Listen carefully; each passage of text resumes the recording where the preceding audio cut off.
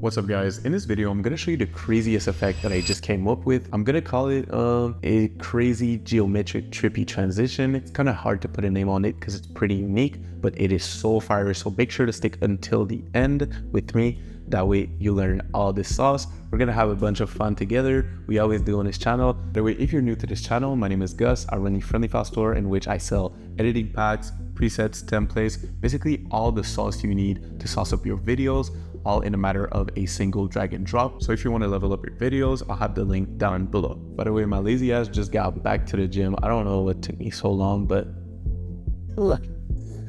Talk to me. That was really cringy. Let's get into this. All right, let's do this. So at the end, we should get an effect just like this. As you can see, it's super trippy, super crazy. Let's not waste any more time. Let's get right into this. All right, so this is what we should have at the beginning. So I made like the first clip, and then this is my second clip, so I can call it clip 2. And basically what we want to do is for this sequence, like this is just a normal clip. And then this, you basically want to rotoscope it. If you don't know how to rotoscope yet, I'm pretty surprised, but no shame in it. There are plenty of tutorials out there. That's not what I'm gonna cover in this video. I'm gonna focus on the creative side of it. So as you can see, I have this layer rotoscope right here. So automatically, once that's done, we're gonna create a new adjustment layer and basically give it that choppy effect that we're looking for. So let's chop this, Command Shift D. And then let's chop this up right here, Command Shift D as well, and delete. And we're gonna drag the effect on top of everything, posterize time. Let's make it 8 frames per second. Yeah, all right, now we should have this. So as you can see, it's really that effect that gives it like that kind of style. Real quick, before we continue with the tutorial, I need to put you onto my branded preset pack New Wave FX V2. If you want to stand out as an editor, have crazy transitions, grungy transitions, trippy transitions, a bunch of presets that are going to make you stand out and that fit the whole New Wave aesthetic from artists like Fake Mink, Netspan, Che, and many more, this is the pack for you. There are over 30 plus drag and drop presets that you can simply slap on any adjustment layer and will instantly transform your videos. This is one of my favorite packs I've ever made. Creators love it and I use it on every single one of my projects. The presets will be sent to you instantly after you purchase. If you want to copy it, I'll even have a code for 15% off down below. Make sure you check it out. With that said, let's get right into this tutorial. All right, after this, we're going to create like the craziest effect that is in it, which is that kind of like geometric moving thing in the background. So we're going to create a new solid. Let's make it white and we're going to call it GeoSauce. Why not? And then we're going to put it below the rotoscope layer, which is right here. And now we're gonna apply the effects, crop edges, there we go. And now we can make crop amount, let's say 25, yeah, 25 is pretty good. And now here's where the sauce comes in for real. As you can see, for example, with the crop top effect right here, when we move it, it's gonna create, you get those like, yeah, as you can see. So that's what's gonna give it that really cool like geometric style. So let's just do Command Z on those. And now we're going to create an expression. It's pretty simple and we're just going to be able to copy paste it. So let's do Alt click on a white angle. Let's type posterize time parenthesis 8. Whoa, what is that? Posterize time 8.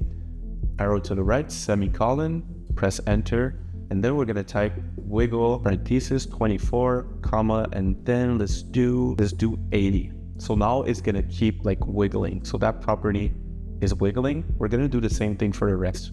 We can just copy it, Command C, and then let's do Alt click on that one as well, Command V, the same thing for that one, Command V, same thing for that one, Command V. Now we should have this. Like, how crazy is that? Like, that's insane. And you can adjust it. You can make it like the crop amount this, if you just want like a small like this in the background. I think that looks pretty cool. I'm gonna make it like 30.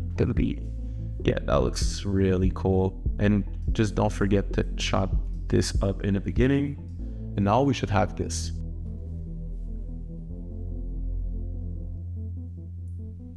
That is so tough.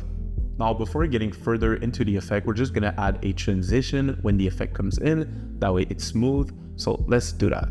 So we're gonna go to my New Wave FX V2 presets where you can find so many of these fire transitions that really make your video stand out. So we're just gonna do a new adjustment layer. Just create a new adjustment layer. And then we're gonna go with glitch out. I feel like I don't show that one often, but in that style is gonna look crazy, I think. Hey, that is really tough. That looks insane, to be honest. One thing I might do though, extra sauce. So this is like the posterized time layer, right? So let's just write like choppy. And then this effect, we can put it like under. That way it really matches like the frame when it becomes like low frame. So when we play it, now it's gonna be like, sheesh. As you can see, it really matches like that style. Like it's a super fire transition. Hey, I might as well call me Chef Gus already at this point. No one calls me that. So now we're gonna add some texture to the background, really make it stand out. Let's do that together, let's go. And we're not done with the sauce. Actually, let me just add, you see like geo sauce? Let's just add a drop shadow to it. It's gonna add so much more depth. Yeah, add a drop shadow, make it like that. We could make it 100%, should we? Oh yeah, it's gonna fit that style. Do I, no, we're gonna let it like, just like rough like that. That's clean. Let's see what that gives us. Hey, that's actually fire though. Yo, that's actually fire. Like it really adds more depth, as you can see. So now let's sauce up like the background right here. Let's do CC toner. CC toner, we're gonna add a different color. So let's go to mid-tones and then we can make it red. This red looks pretty cool. And we can sauce it up some more. If you don't have the Sapphire Suite, unfortunately, we're not gonna cover how you can do it like without the plugin, but there's an effect called Sapphire Halftone that I love using. Look at this. What the hell? And then when you put like CC toner under, you're gonna get like that touch. That is really clean. I love it. Sauce alert. That is so clean, honestly. You can even add a drop shadow to the rotoscope layer. I think that's gonna look saucy. Let's add drop shadow, bam, add some like distance to it. We're gonna put some softness to that one, just that way it stands out. Clean. Let's see what that gives us. Now lastly, I'm gonna show you how to make that kind of like paper geometric transition that's at the out. I'm gonna show you an example right here. Yeah, let me show you how to do that. So we're just gonna create another solid. So you can do Command Y for the shortcut. And let's just type geo out.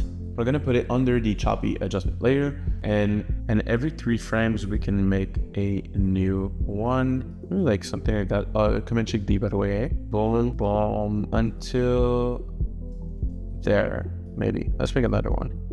There we go, we should be good. Let's delete the rest, not that. So now we're not gonna use the crop edges effect. We're gonna use the pen tool right here, the good old classic pen tool. So at first, we're just gonna do something like that. A mask like this doesn't have to be precise. It's all about having fun with it. Then the second one, you make it go a little further. So something like this, boom. Then the third one, since we're close to the like clip changing, we want it to be like almost full, something like that. And then that one, we're gonna do like the opposite. So I'm just gonna make like this small mask right here, boom. But we're gonna press M and subtract the mask. Ooh, did you know that? Let me know in the comments. And then we're gonna do the same thing. It's really like, you don't have to be precise because it's really like that raw style that makes up for it. So once again, M, subtract, and then boom, we're gonna make this one like this, bam. And then now when I guess we can delete it, let's see what we have. We might have to adjust it. Let's see. That's clean. That's super clean. So all that's left, we're just gonna add like the same drop shadow. So let's do shift click on all of these layers. We're gonna do pre-compose, G-O out. And we're gonna add the drop shadow. We're gonna point it up, increase the distance, opacity, let's make it like 50% now. Now with that said, let's look at our final result. .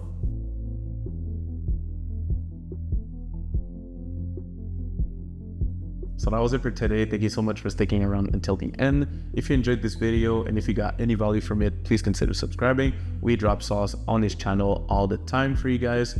And also let me know in the comments what else you want to see from this channel. Also, if you want to copy New Wave FX V2 that I showed in this video, you can check the link down in the description. I left it there with 15% off. With that said, I'm out. Peace.